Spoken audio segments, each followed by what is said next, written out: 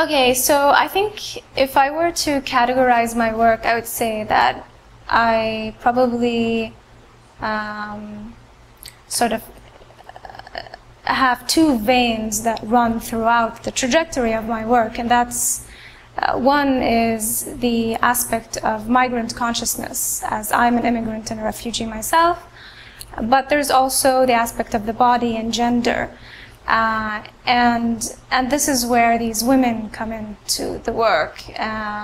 So within the Arab region, you know, if you were a guest and you entered into one of these homes, you would first be received by the male members of the family in the courtyard space. The women are not allowed, but they're present.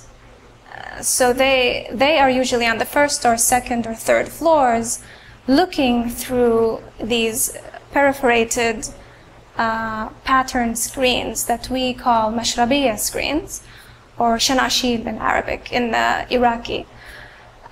So the women are there, they're present, and in a way, they can see everything that's going on, which is really a form of power. But then again, they're extremely segregated because they're out of the context. So that really, for me, was very interesting, that dynamic. And that's how the figures play into the paintings.